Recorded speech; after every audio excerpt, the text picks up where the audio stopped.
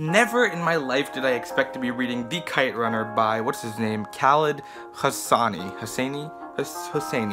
Khaled Hosseini. So I'm really glad that I did pick it up though, because it was a required reading material, of course, but you know, I don't really pick up normal contemporary materials like this, or historical materials, whatever it is. I do usually pick up fantasy, and that's what I love. But this book really gave me a break from that, and for a long time I was wondering, why do people read this kind of stuff? Why do people read contemporary books? You know, I've read some, like The Fault in Our Stars, a couple of things like that, and that, I feel like it was a real big outlier, because the majority of books I've read really didn't make me feel anyway, so I didn't really enjoy them usually. This book is the opposite. This was a beautiful, mature, incredible book. I'm going to be going over every single kind of thing that you might want to hear about this book, see if it's good for you, and I will be going over everything, so don't worry about that.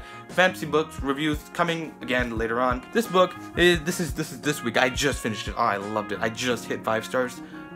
Awesome. It's great. It's so good. That title hit me hard. It was a really tough title for me to really process, because by the end of the book, you know exactly what it means. You know why it's called The Kite Runner. You understand from the beginning of the book kind of what it's about, but by the end, you're just wrapping it all together. It's so beautiful. I love the title of this book. It's just great. And I know I'm usually jokey and stuff like that, but this is kind of a more serious book, so I do want to like tone that down just a tiny bit, because in all sincerity, I love this book. It was such a beautiful read for me. I've been reading it constantly over the past 3 days. I'm a slow reader, alright? Chill. But I've been reading it like walking down the street, and I never do that. I haven't done that in years. I've been reading it not into the night, because I never needed to read it into the night. I've always been reading constantly throughout the day. I've been reading it during classes. I've been reading it in my spare time. Crazy. I usually watch YouTube and do like completely non-productive stuff in my spare time, but this I've been reading in my spare time while I have the ability to watch YouTube. So this book has really done a lot in pulling me away from stuff, and I really want to discuss specifically why I love it so much. The importance in this book is just the themes, really, and the characters and the character motivations, which isn't just good. You know, you have a character, you like in Stephen King, you kind of have a character, and they're great characters. Their motivations are really good. You know, their settings, their plots, and all that is really, really good.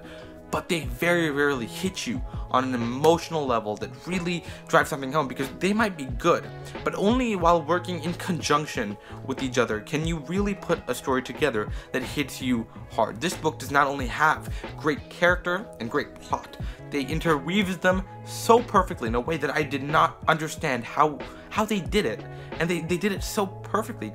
Khaled, he did it so perfectly that I cannot understand how this kind of thing came into his mind. It's so beautiful, it's so ornate, that it's just incredible how he put these two things together. For that reason alone, very few books I've ever read have ever done that. You know, a couple. I would put that as things like the Ray Bradbury's something, I forget what it was. It was a Ray Bradbury book that I've reviewed. You can go check it out on my channel. But it's a beautiful book, and because it interweaves character and plot, and that's just, it does such incredible things. The character, once again, it's a beautiful character. These characters are so well fleshed out, so well created. Some of them are not fleshed out, but they don't need to be.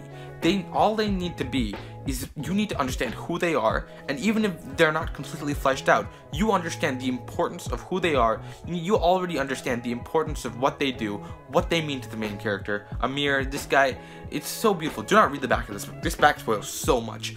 But you already understand.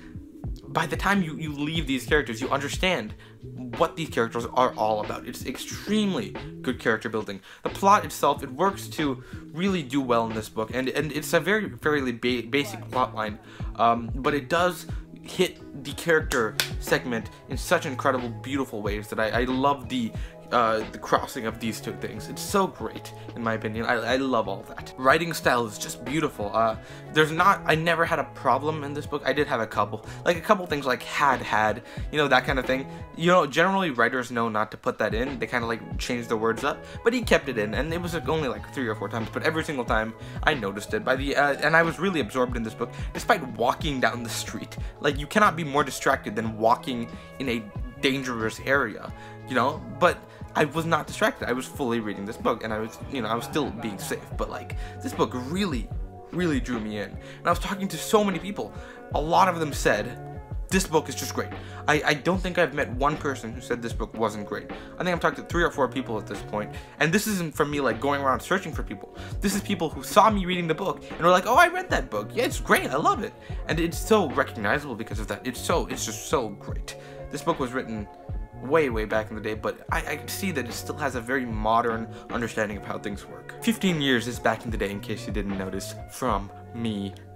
Yeah, that was just wonderful. The thematic significance of this book, it's very easy to understand, and a lot of thematic stuff definitely went over my head, but it has so much easy to understand stuff that I'm very happy that I understood it. It has so much themes about guilt, about self-worth, about repenting for what you've done in the past, about how you treat people, how you want to be treated, and how you treat other people. Because that statement of treat others how you want to be treated, you know, that's not just a virtue. You don't just want to do that. Sometimes you do that without knowing, and it's a bad thing. You know, it's a very interesting way that he deconstructs that. He deconstructs, you know, stuff like, how do you see the people who were before you, your ancestors, your father, your uncles, your aunts, the people who you do not understand truly what they did to get where they are. How you overestimate some of their feats, how you underestimate some of their feats. Just some incredible, beautiful stuff in this book, and you're able to understand all of it, or all of what I've said if you were a high school student. You know, it's very easy to understand. If you were some kind of literary genius, you'll get so much more. Even a young reader would understand that this book is very significant. You would understand a couple of these plot points. I think the easiest one is guilt and how you hold guilt with you.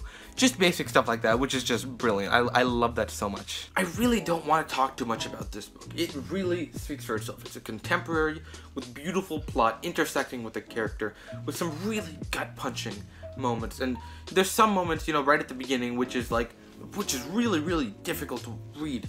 And yeah, I personally, in a lot of circumstances, you might be mad at me, but I would laugh in that situation just because it feels so corny coming off of a book. And I would just laugh like, oh my god, he didn't, that's hilarious. And I was, in this book, you know, I began kind of laughing at it, like, oh my god, this dude. But then soon, it really hit me, because this guy is just an incredible writer, that he does this stuff so well. It really hit me, like, I don't laugh, that's, right? That's really hurtful. And, you know, we get to that point, and by that point, every single gut punch, it really gets me hard. I didn't cry, okay? I'm a man, I don't cry, but it brought me close to tears a lot of times. It was really upsetting a lot of times. And if you're really upset, you might not want to read this. Usually I would recommend this for teenagers generally, anybody above a teenage age. There's a lot of stuff you don't want to read as a kid. But yeah, I would recommend this to anybody above a teenager, and especially people who are in the teenage years, because a lot of this stuff your parents understood. Maybe your parents could do this as well, but older people have already lived through the events in the story, and they've understood it. They've seen it from news stories and stuff like that. But as a younger generation, we were born after the end of this book happened, and a lot of stuff happened before that is very culturally significant. What I'm trying to say is that we as a younger generation cannot really understand what happened in that time before us without really reading some stuff like this, because this is very visceral. Older people might understand it, you know, they might hear it on the news, they might understand it to that like distance degree, but in this book you really get up close and personal. And you know, from some just talking about someone, because this is all about Afghanistan, if you didn't know, talking about someone who, like me, who knows kind of what these places are like, he got it really accurately, and that surprises me. Not because he didn't really understand it, but because he put it down in writing, and I'm very impressed about that. This is a work of art. I gave it a perfect 5 out of 5, and I hope you guys enjoyed this review. I hope you guys are going to read this book, because this is one of the few books that I really recommend to almost everyone. It is not, is it one of my top of the year? I would put it in the top 5 of my year, probably. So far, it might be the #1 in my opinion, but you know, probably maybe second to Name of the Wind, something like that, but it would be up in the top 5 for sure. This is a great, wonderful book. Let me know what you guys thought of it down below. If you have read the book, if you haven't, let me know if you plan to read it, if you plan not to read it. Let me know if you have any questions about the book. I can answer all sorts of stuff. This was just a wonderful book. And if you want to start a discussion, go ahead with that below.